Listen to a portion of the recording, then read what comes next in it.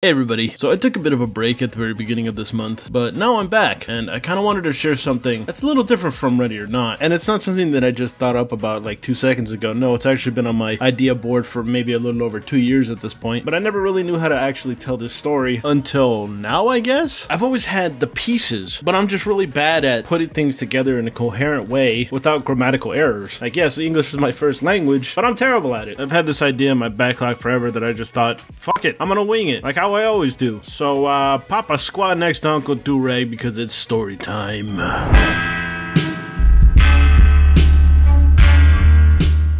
So before I really get into this, I just want to begin by saying I don't have anything against the people that I might mention in this video, okay? It shouldn't have to be said, but I'm going to say it anyway. Please, don't harass anyone. I don't condone any of that, and if you're someone that does do that, you are definitely no subscriber of mine, okay? Let's make that clear. Don't harass anyone, okay? So the game that I'm going to be talking about in this video is called Dead Matter. For those of you that don't know what Dead Matter is an open world zombie survival game set in the post-apocalyptic Canadian Rockies. It was a game that was thought to be more like DayZ, but way more intuitive with better gunplay, gameplay, and actually like have NPCs where you could go and talk to and have mission objectives that would actually advance the story with compelling characters. It had base building, gun mechanics, makeshift guns and weapons, an in-depth inventory system, smart AI zombies where they would climb over things, go under things, or around things to try to come after you. The whole 9 yards. It was advertised to be a really good version of a DayZ or a Scum, H1Z1, you name it. It was supposed to rise above all these other games in that genre. I remember it being a game that got a lot of attention, especially during 2018 and 2019. So much attention that YouTubers began to cover it. I was seeing like multiple videos about all the cool updates that Dead Matter was having. It looked like Dead Matter was shaping up to be a really good game, but there was something in the back of my mind, or maybe it was just a gut feeling, but something told me to stay away from this game. Maybe it was because I heard that the game had already been delayed like 2 years ago prior to these updates at that point, but I'm not sure. I always had like a bad feeling about it, but of course I never like said anything. I just didn't talk about the game at all. And maybe it was because I was already traumatized by Void Interactive's lack of updates and awful PR at that time that I probably didn't want to deal with another game's BS. But if there was one thing that I did admire about Dead Matter, it was that at the time they were posting quite a bit of updates that actually showed the game having progress. It was a far different contrast from the previous game that I had covered, Police 1013, where they just straight up showed bot store assets, whereas Dead Matter was actually putting in work. I'm talking like actual progress. Like you could see the gunplay looking really good and them showing off all the mechanics that you could do in the game. Like I honestly thought that it looked pretty good. You could tell that they actually had some pretty competent developers over there. So yeah, all this stuff was pretty cool, but something didn't sit right with me. And to tell you the truth, I don't know what it was, but anytime when people were in the room talking about it, I'd be like, cool beans, and then walk slowly backwards until I got close to the door and then turned around and made it into a sprint. I didn't want to talk about it until I actually was able to get into some sort of demo. Not even big YouTubers could convince me to cover it. I saw their videos and they were pretty compelling, but I stuck with my gut. The thing that finally convinced me to bite the bullet and support Dead Matter was completely random to me. So you see, what happened was I was streaming one of Insurgency Sandstorm's new update. I think it was Operation Nightfall at the time, and one of the developers, Gunschlinger, hops in the chat and says, "If you got any questions related to Dead Matter, feel free to DM me on the Discord."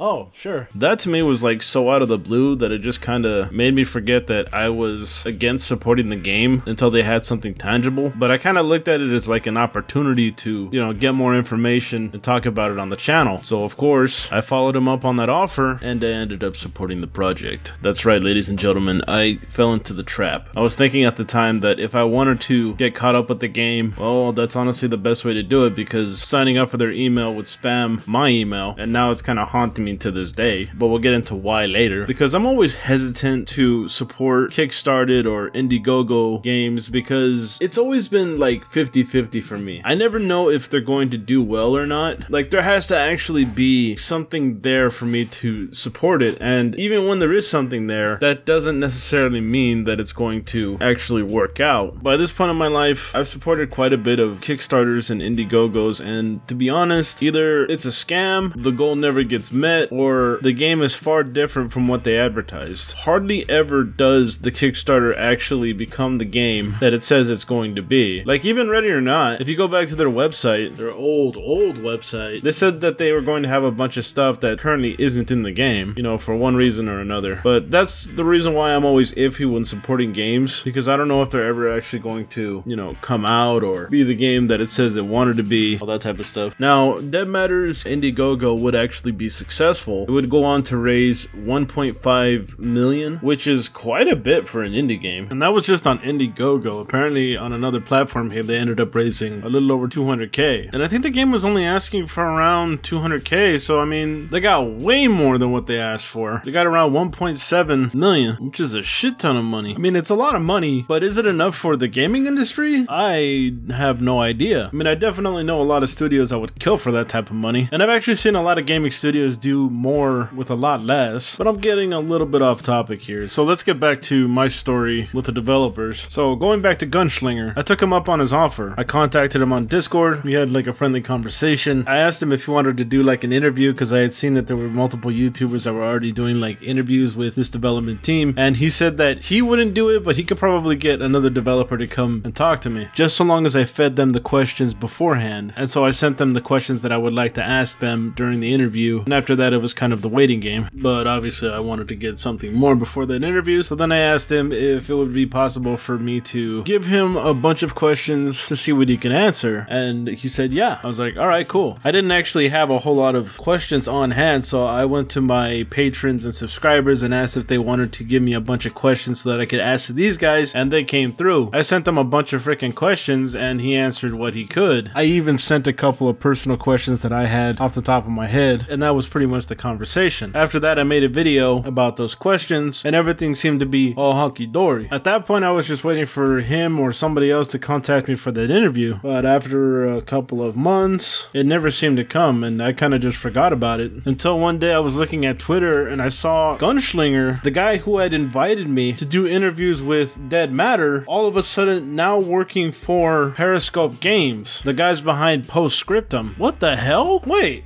Hold on, I think my brain just short-circuited. Yo, what the hell happened? You're no longer working for Dead Matter or what? I am not. Was there a reason why you left, or are you just unable to say, or I cannot talk about it? Okay, well then, thanks for letting me know. On what side of my back? Oh, a giant red flag. I had the sneaking suspicion that something was going on here, but I was hoping that by the time their alpha was gonna drop, everything would be fine. Well, the alpha was delayed a couple of times, but finally, the alpha came, and I can't really talk too much about it because there was an NDA, but let's just say I wasn't a happy camper, and neither was Dead Matter's Discord, because it was getting spammed all to hell, to the point that I think they actually had to completely just turn off all the chats. When the alpha dropped, it was just not a good day for the developers or the community. I can't really say why, but I think a lot of you know why people would be pissed. At that point, I was just mad because I had supported a game that I did not want to support at all until I actually had something tangible, and when I finally got it, well, it just reinforced what I initially believed. I should have trusted my gut, god damn it. But I made my bed, and so I had to lay in it. And I think the worst thing to come out of that was them delaying it to 2022. A whole 2 years later? What the fuck? This game had already been in development for like 5 years at this point. So I'm just like,